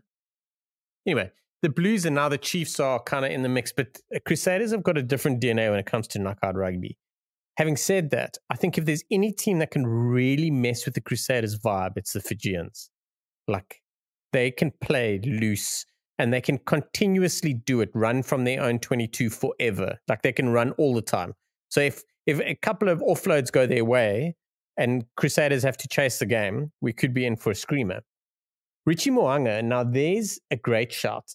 The thing that detracts from him being called the greatest of all time is he had a little blip on the radar. And I think people have used that and have not forgotten about that. It's almost like they feel like he hasn't constantly grown in his sort of in his journey, and that he had a little bit of a down up.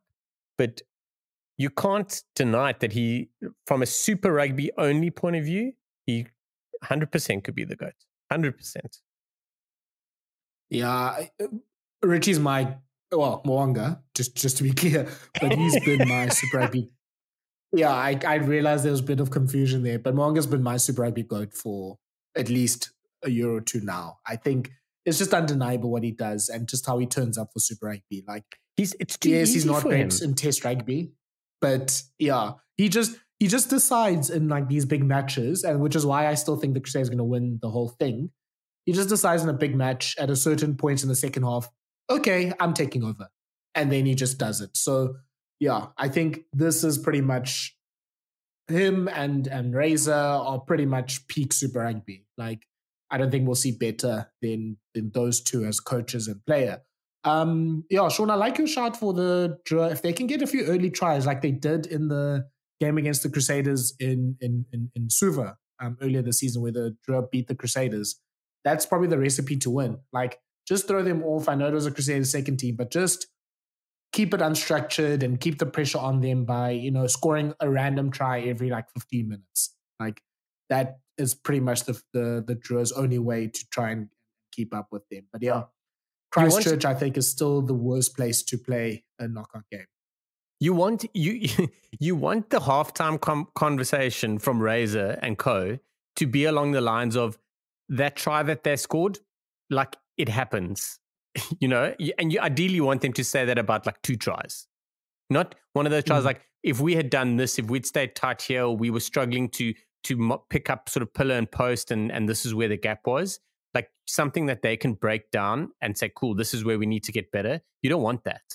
You want them to have a conversation of like, where they just kind of tear up the notepad and throw it in the air and walk off, like, how do you, coach, what can we do to stop that try? Like, the short answer is sweet FA. Like, there's nothing you can do. You put in a great tackle. The Oakers pull out an absolute screamer offload between his legs around the back, looking the other direction. And the other dude has grabbed it, no looking, like, and then gone off to sprint 60 meters to score. Like, that's what you want. You want them to be like scratching their heads going, I don't really know where you guys are playing badly to be down by 12. That's what I want to see. Yeah, so that will be the entertaining one. And then probably the only one that looks to be competitive, at least on paper, is Brumbies versus Hurricanes. Brumbies playing at home. Kooks, I know last week you said the Brumbies are your pick to maybe make a run to the final. So I assume they have to start by beating off the Hurricanes. Yeah, I think so. I mean, if they want to make any sort of run, I think they should beat the Hurricanes at home. They should. I mean, Canes are, like, I know it's obviously the Australian side, they struggled beating the New Zealand side, but I do think on the back the Brumbies, maybe Eddie Jones says a speech to the boys, reminds them that that they are a high quality outfit. So yeah, I think I'm still going to stick with the Brumbies. Yeah, and I think, the Hurricanes did win that match against the Crusaders last week. They made a big comeback in the second half. And obviously they've got quality players, Jordy Barrett, Adi Savia, Ruben Love has come back from injury as well. Like, yeah, they've got, they're not a team you really want to face in a knockout game, because they also can just sort of turn on the the craziness and get like quick tries out of nowhere. But yeah, man, I think the Brumbies are almost like the adults in the room. Like, Valentini, Ikitau, like those players play like, they try to get some control. Nick White obviously controlling things from 9 as well. Wouldn't be surprised if Deborah Cheney starts for them. And then they've got that bit of craziness in their team with Tom Wright at fullback. I'm actually quite excited to see if the Wallabies play him at fullback. But yeah, I think the Brumbies should win this, but it'll be a very, very close game. Shaun?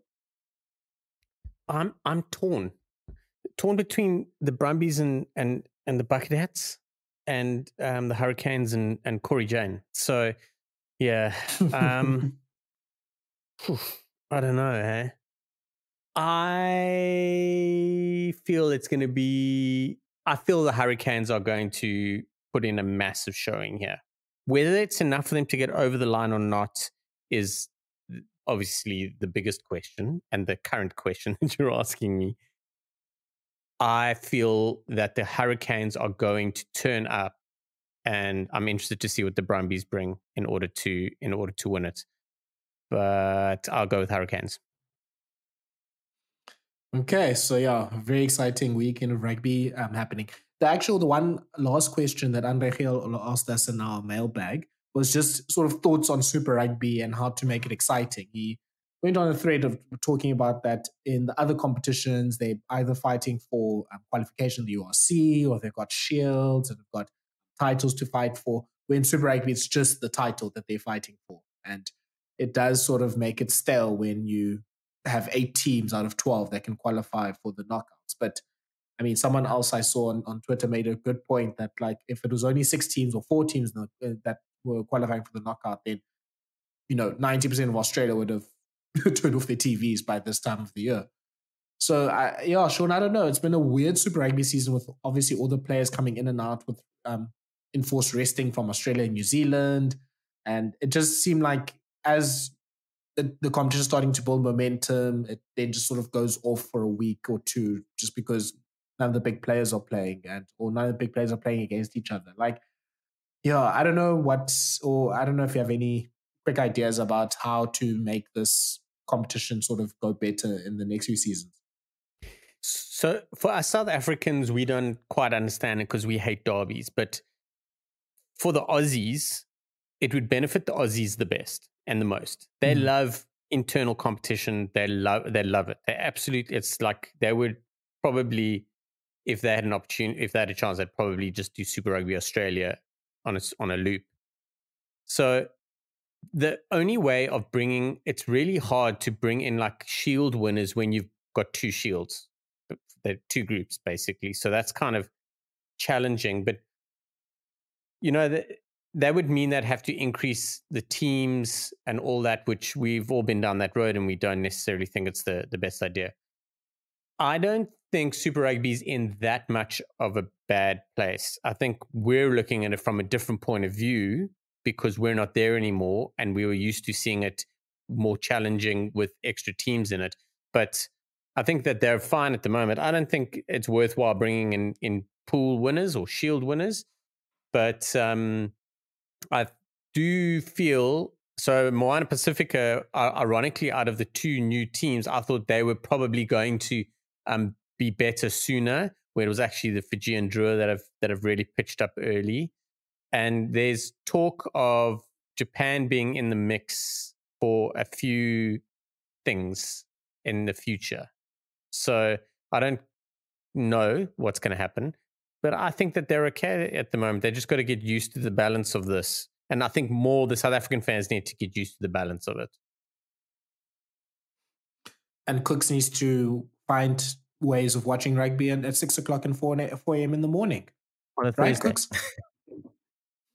Oh, Thursday. I'm still surprised there's no Super Rugby games. Here we go. No, but but Short is right. I think besides obviously adding in the teams from Japan, or I think obviously the most obvious one is trying to sort of find a way where you create something like the Heineken Cup, but a global competition where like top 3 qualify automatically for this competition, top 3 URC, top 3, and sort of have a global club championship, which would be fantastic. I just think, I think the hard part with Super Rugby, I think, as an African fan, is obviously the balance in power because of how strong the New Zealand teams are compared to the new Australian teams. But I always look back, like the New Zealand teams, when we went Super Rugby, like they also dominated us as well. We just happened to watch it more often. Like we just saw it happening in front of our eyes all the time. Like, but we saw that we competed and we did very well. But still New Zealand starts dominating the competition. But obviously for us, they came here, and I think obviously now we sort of looking at it from a way like we sort of looking at it from like, I know we're in the URC now, so we've moved on, and but it's like, but like we moved on from like an abusive relationship because New Zealand side used to destroy us all the time. It's like I mean, the Bulls have won it 3 times, but I mean, no one else has. Lions have lost 3 finals. Sorry, Ringo, for bringing that up. But Lions have lost, like, they lost finals. Sharks have lost finals. So it's not like sometimes we sort of look like in a way like sometimes like because you've left, we look at like Super Rugby like with our nose up, like, oh, look at us. We don't, I'm like, but I mean, like we were losing there too. Like, I mean, you know what I mean? Like with A side in the semi-final of the URC. So it's like, let's before we judge Super Rugby too harshly, like, I don't know how they can change it, but I do think having a 12-team competition and 8 teams can go through is not the way to do it. I'm sorry, I didn't even. That's the big one. Yeah, that's the big bonkers. One for me. Like, how do you lose? And there were stats that were being put out about like win percentages and how these teams qualified. But I mean, the Reds haven't exactly been setting the Australian group on fire, and then they go and lose 2 games in a row and still sneak in. Nah. Or unless, sure, like my thing is, if you only got the 8-team route, then if you come first or second, you get a bye. You don't play quarterfinals. Like, let the rest of them fight it out. Like, it should have an incentive of coming first, because maybe whatever. And after it does, when team is 8 is puts the team as number 1. So I think maybe you do the IPL style.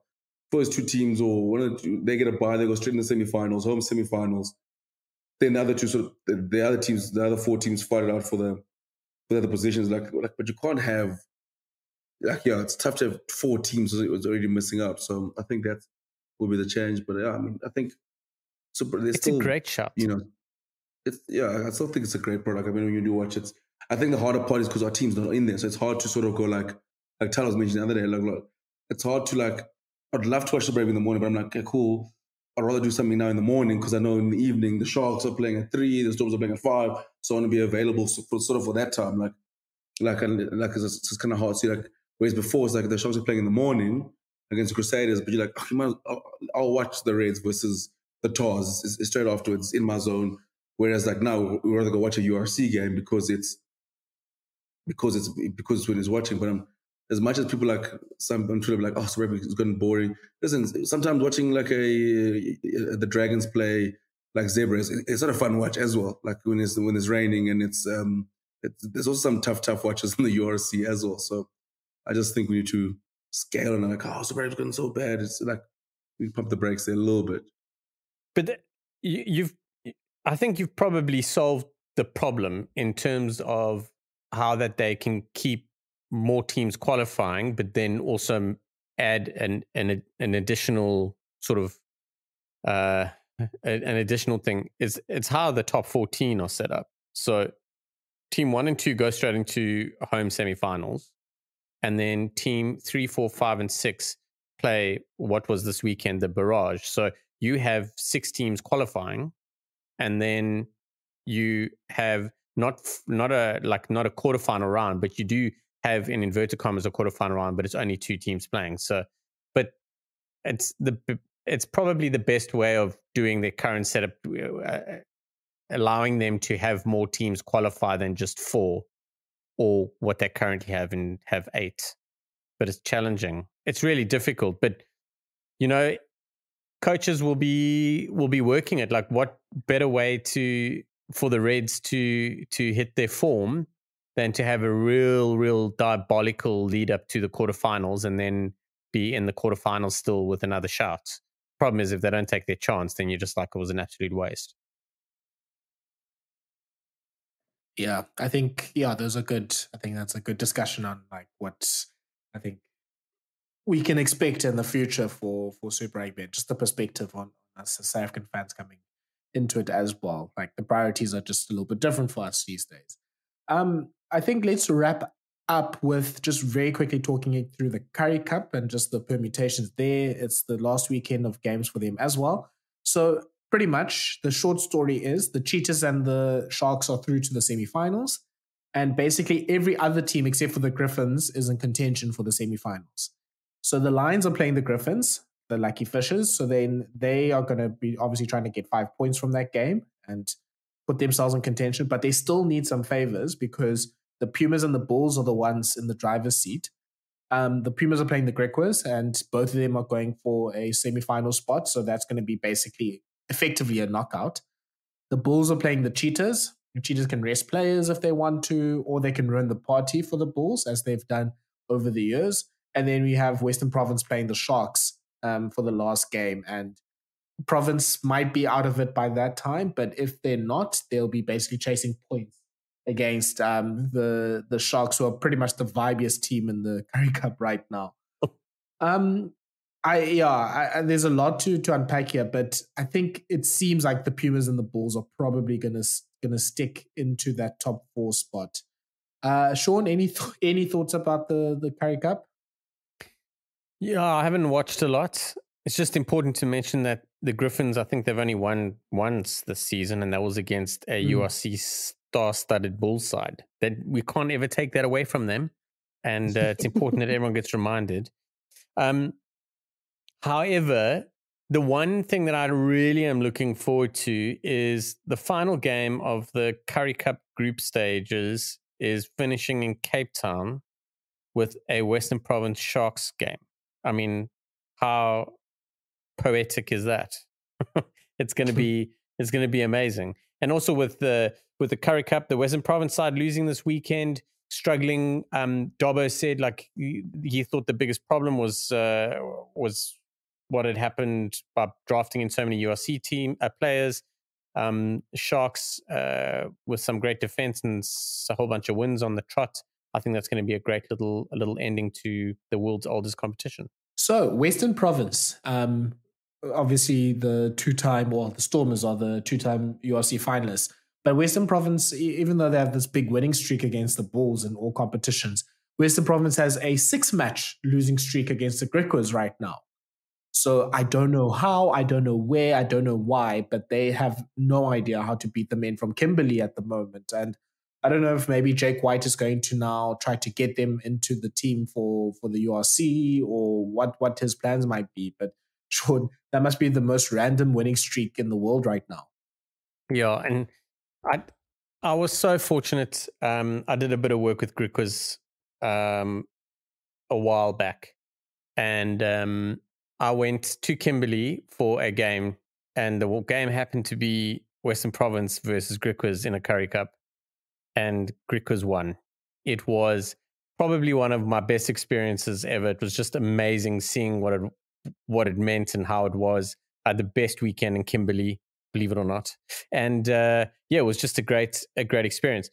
But you know, the thing about like these smaller unions, but the thing about Griquas is there's so much spice between the players, between Griqua players and Western Province players and Griqua players and the Cheetahs players, because there's so much cross-pollination going on. Like there's a big chunk of players that probably grew up as Western Province supporters wanting to play for Western Province that are not. So they have a point to prove.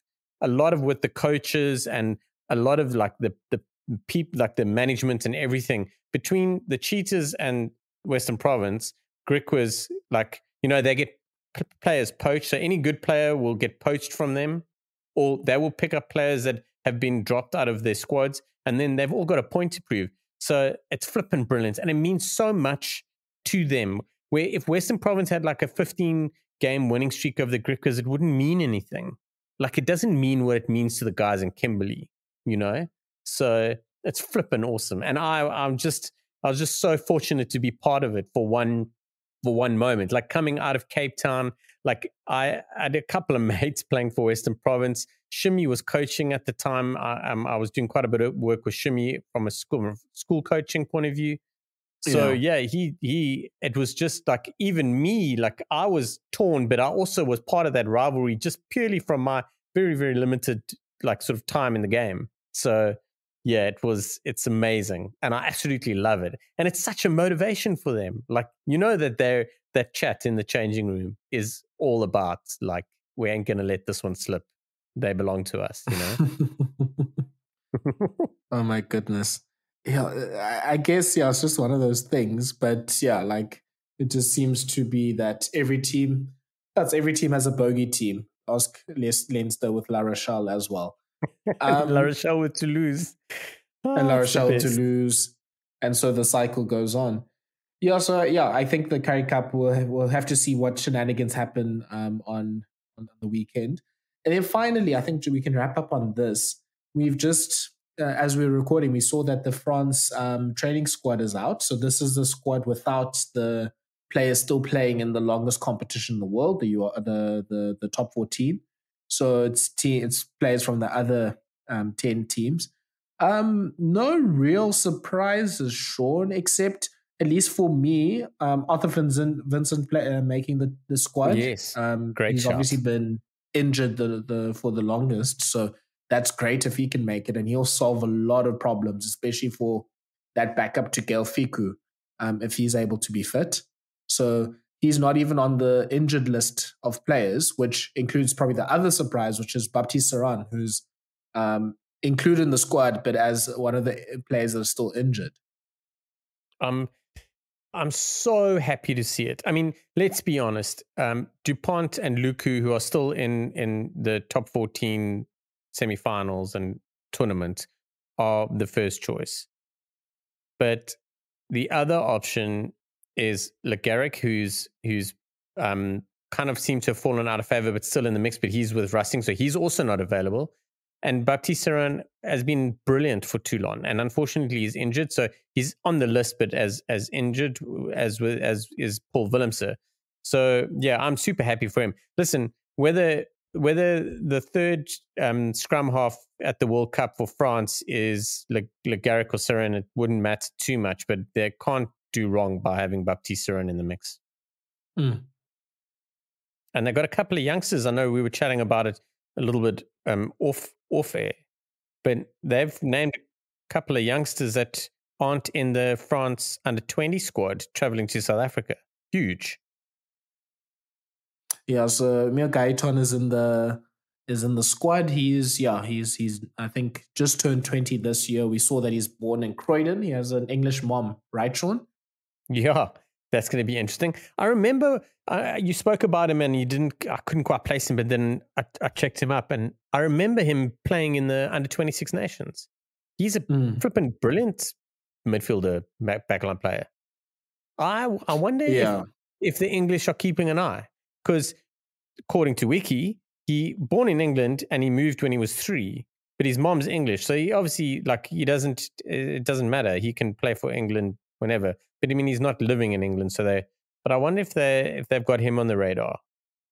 I wonder. But to be fair, Premiership sides aren't really flush. Yeah, they do. Yeah. And maybe that's a reason for having him in the squad. Yeah. There might be a mistake, but I don't see Romain Tafo-Fanoa's name here. I see his brother there. Surely he's in, right? Maybe there is only one in there at the moment. It's Sebastian. Yes. Romain's that must be a mistake. There. Or listen, the thing is about this is just a training squad. Yeah. So I'm sure if we really take a deep dive, we'll spot a couple of other guys that should be in the mix that aren't. It's the same as when they announced that Springbok training squad and Jasper Visser wasn't involved and all that. It's just a training squad. It doesn't say anything, and even if their squads are announced, it's only up until the World Cup when they announce that squad, then you can have kittens about a player missing out. But yeah, that's interesting. I wonder if he maybe picked up a little bit of a knock yesterday. Yeah, maybe he's being rested. Who knows? Because he scrummed like a beast. It is yesterday. No, I'm getting confused now between the two. Sebastian and Romain. Romain is the lock, isn't he? Yeah. Romain's the lock, yes. I'm having a mare. Yeah. So yeah, no, he had a good game yesterday as well. So. That is also not a bad squad for your top 4 teams not being able to pick from your top 4 teams. Ridiculous squad, actually. Crazy. It's crazy. There's youth and experience. There's a little bit of balance. Louis Carbonell, Dillyn Cretin. Yes. Demba Bamba. Gutierrez back in the squad as well. Sheesh. Anyway, beautiful. Yeah, I mean, your weekly reminder. France are going to do a few things in this World Cup, if you didn't know that already. Yeah. Watch out for them. There might be a surprise package. But yeah, Shaun, I think we can wrap it up here. This has been a long one, but we've traversed probably every rugby topic in the world. But yeah, I think we can wrap it up here. Or is there anything else you want to say? Shout outs? Anything you want to mention before we go? No, I'm all good. The last few weeks, the women box were playing in a tournament and won it, and everything's looking awesome from the women's point of view, especially after what I would probably call a successful World Cup. I thought it was great for us. So yeah, I'm super happy about that. Other than that, no man, I'm thoroughly enjoying this semi downtime where we get to prepare for the chaos that's coming in September. So I'm excited. Yeah. But I mean, quickly on the women. So they won the African Cup. That was the result that they had in the last few weeks. I think it was in Madagascar with ridiculous crowds. Another place I want to go and watch rugby and dive and do whatever else. So, they have basically the biggest, or pretty much some of the biggest crowds that you can have for rugby. So by them winning the Africa Cup, that means that they qualify. The World Rugby started the whole rugby. I don't know what they're calling it, but I think it's called the Rugby Championship Tournament, where the different teams are put in different pools and they play each other over a course of a year.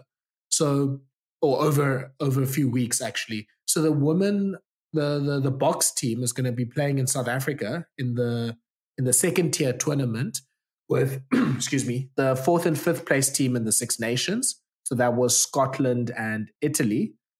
And then I think the 4th place team in the Oceania tournament that's about to happen between New Zealand, Australia, Japan, USA, and Canada, if I'm not mistaken. And then a playoff between Fiji and Samoa, so one of those teams as well. So in October, during the Rugby World Cup, there'll be a few weeks of this tournament happening here in South Africa. So that's going to be a great opportunity to see the women's team up close and personal, and they're going to be playing teams that are pretty much at their level. So big chance for them to improve and big chance for them to hopefully get some wins. And, I think the next step for the Boks is to establish themselves as a top 8 team. So they'll only do that if they play, Scotland and Italy and those sort of teams, as often as possible.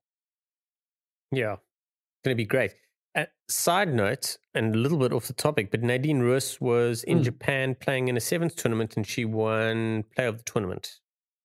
I think it was Player of the Tournament, but she won a big award. So she's cooking as well. Loving it. Does not surprise me. No, she's a machine. She's absolutely brilliant. Yeah, so I've just seen we have Scotland, Japan, and Italy in our pool. Interesting. And then we're just waiting for, I think, 3 other teams. And then pool 1, or the tier 1, I should probably say, is England, France, and Wales, the top 3 in the Six Nations. They'll probably be joined by the top 2 there. Okay, that is everything. All your rugby caught up for this weekend. Thank you so much for listening to another episode of the RugbyBits podcast. Please follow us on every social media platform, on Twitter, Instagram, etc., etc. Please go to our website to see when we post our new episodes as well. And please like and share and subscribe and rate this podcast so you can share it with the rugby world. Thank you so much, and we'll talk to you in the next week.